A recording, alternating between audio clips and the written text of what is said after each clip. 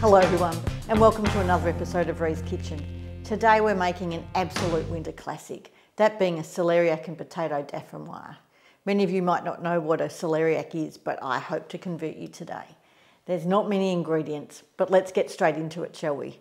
So first up we have the star, the celeriac, and we have some waxy potatoes, cream and milk, thyme, garlic, nutmeg, salt, Gruyere cheese, a little bit of butter and some pepper.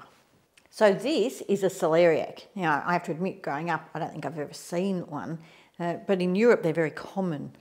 They're a root vegetable, they're a member of the celery family. It smells a bit like celery. And so I'm just going to cut through the top here today and show you what it's like on the inside. As you can see, it's quite tough. It's almost like an apple on the inside. And we use all of that white fabulous fruit. It will oxidise, so you might just keep it down what you're not going to use, but I'm only going to use this half today. So to prepare our celeriac, I'm just going to chop the greens off. Now all of this is fabulous in a stock if you wanted to keep it, or in your compost.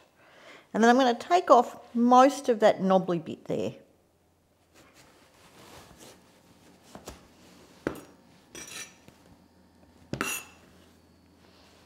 To make it easier, just a handle. And now I'm just going to slice off the skin. So our next step is to slice up our celeriac and our peeled potatoes. Now I'm going to use a mandolin. This way I get an even cut all the way through. Of course you can use a knife. When you're using a mandolin, lots of people are a bit scared about mandolins. It's just really important to use the guard. I'd never use it without a guard. And I've got it on just slices in medium, number 2. So first up,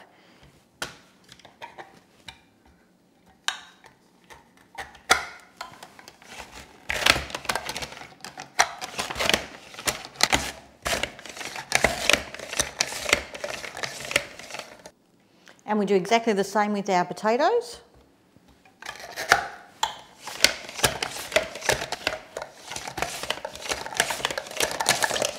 So you can see that these are about 4 or 5 millimetres thick and nice and even, much easier than doing it with a knife.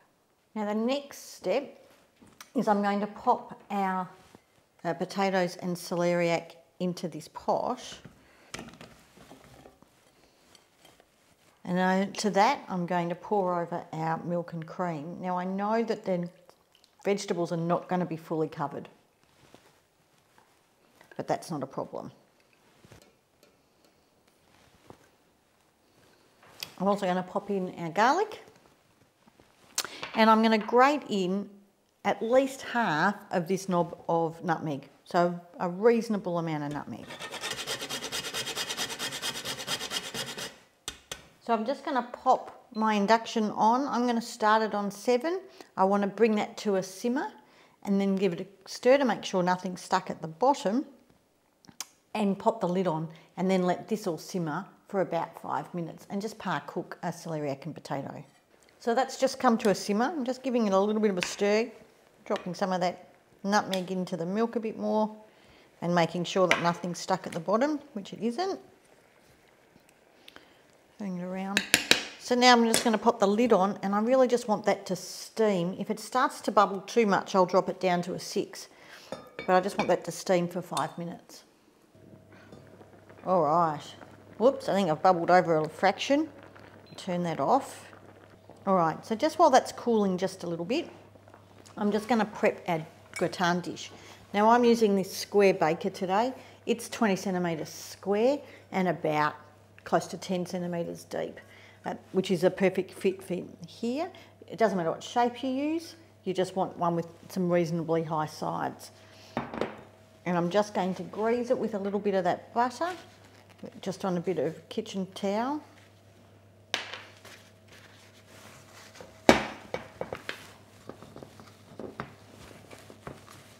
So now to put it all together. So using a slotted spoon at this point, I'm just going to take some of our celeriac and potato And I'm just going to make an even layer on the bottom.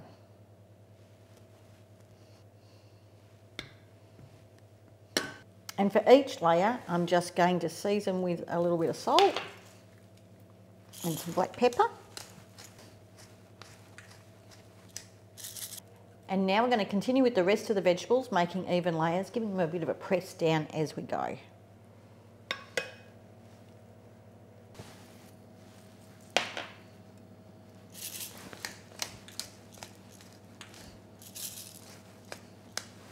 So now our lovely creamy milky liquid here, I'm just going to strip my thyme into it.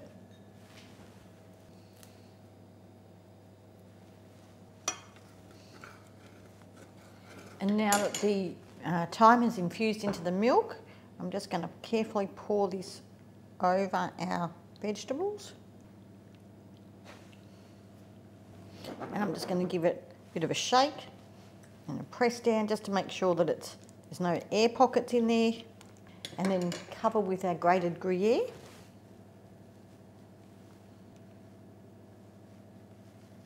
And now we pop our dish into the oven, 160 degrees Celsius, fan forced, for 45 minutes. And the cheese will go bubbly and brown. It'll just be divine.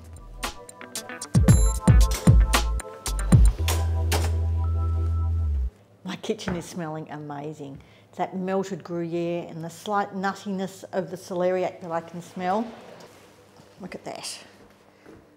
Bubbling goodness. Now, this needs to sit for a good 15 to 20 minutes. That way it'll solidify, we'll be able to cut it and pull it out of the plate, and you also won't burn your mouth on it. Doesn't that just look and smell amazing? As always, the hard part's in the waiting.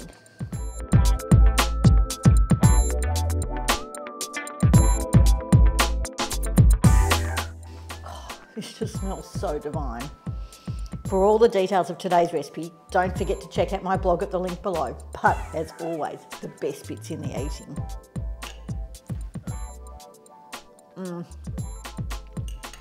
This is such a sophisticated dish. The celeriac is subtle, a little bit nutty, it's creamy, it's rich.